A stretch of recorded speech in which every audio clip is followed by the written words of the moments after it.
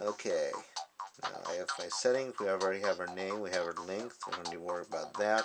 I've edited in the command. Now we think about AI. This is where programming really gets interesting. Okay, so we have our magic 8-ball that needs to appear first.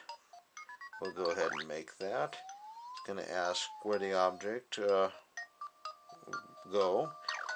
So we'll say yes to that. We'll select the object, which will be the magic 8-ball. Right now we don't want it to move, so we'll select hold. We have our location that we want to set to. We want to make sure it's always at a specific point. And look at that, it starts right off where we want it to be. I'll select yes. Okay, these settings are correct, so I'll select yes. Now I'll go ahead and give it a command to happen when we're ready to go. So I want to tap anywhere on stage. I don't want it to bother with just the object. That's a good enough trigger, so we say yes. Now it's going to ask us for actions to happen when we press anywhere on the screen. First of all, I want us to go to win when you tap. So I'm going to switch this on. Okay. This is the very core of programming right here. It's summed down to the minimalist level. But it's basically, what do they call it? Data. This is basically summed down to 0 and 1. But in actual computer programming, it gets a whole lot more complicated than that. But this program sticks to the very basics. Without these, you could not pull off most games. So we put in the switch, that way you can win. And we want it to do another action, so we'll tap another action. We want the art to change. This art, we want it to play once because it's going to roll off the top at normal speed. We said the normal should be good. And let me see here.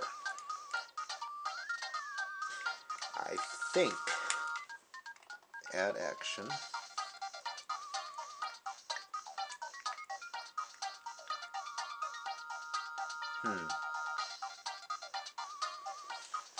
Here's one of the tricks is to figure out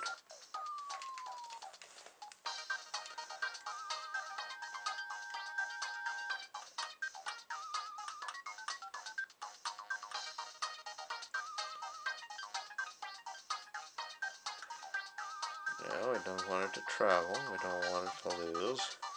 We don't need a sound effect. Switch has already been done. Art, state effect. This is where we have to figure out how to make it do what we want.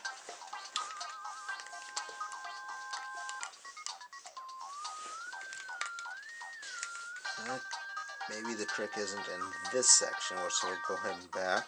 I'll say yes, that's fine for now.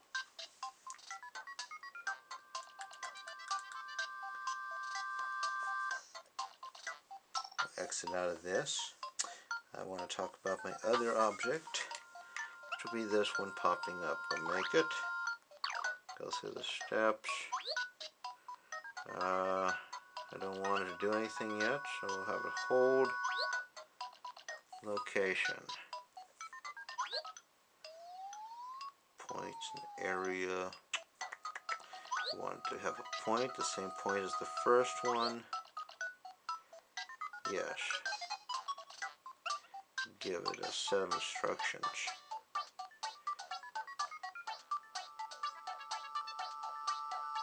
I think when the switch of this one turns on,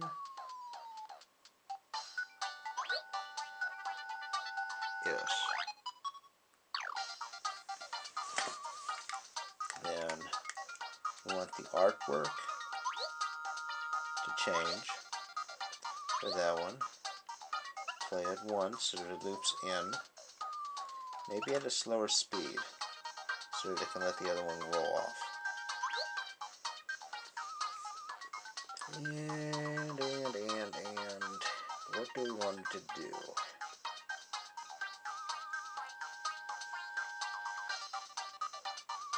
I know, we want to have that switch on for control for when the message will pop up.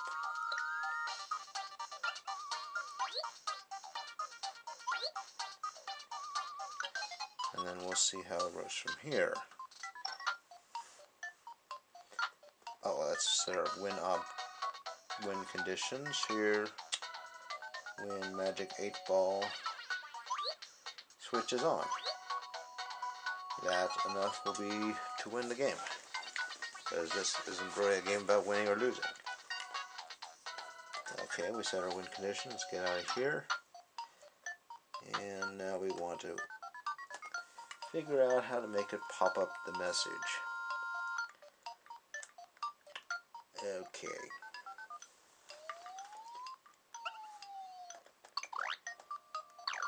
And I'm thinking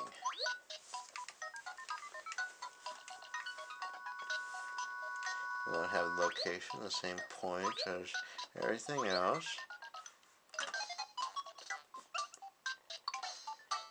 And let's see here. My goal is 3 o'clock. We're at 2:43 right now. We're doing pretty good. Okay. I want to make the condition a switch when this one is on. Well, when it turns on. Add a trigger.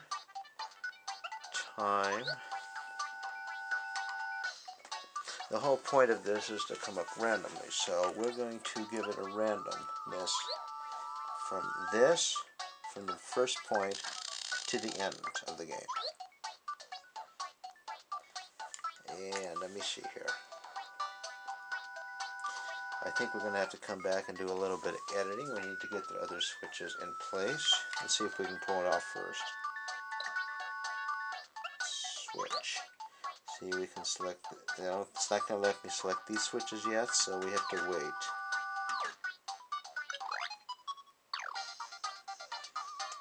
Switch.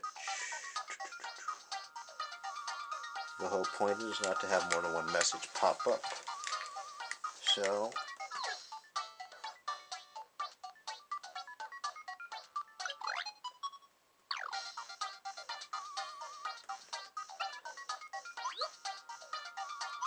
turn that switch on because we need the control. We're going to add an action of making the art appear. Change.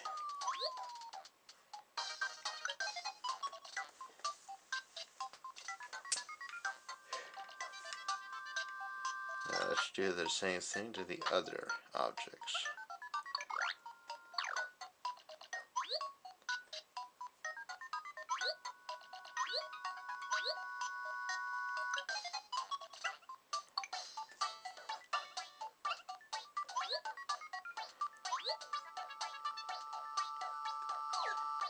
Sorry, I want to make it when that switch turns on.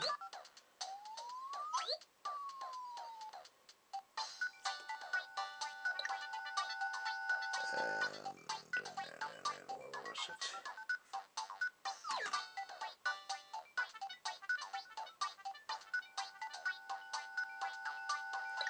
It was a time randomly from the start to the end. Like I did say, it's almost 3 a.m. in the morning and I'm a little bit tired.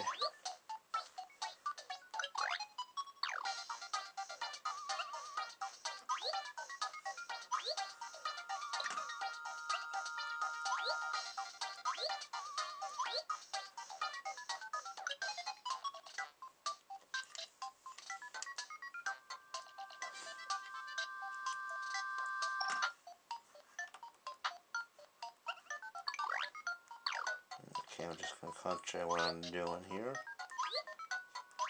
Point.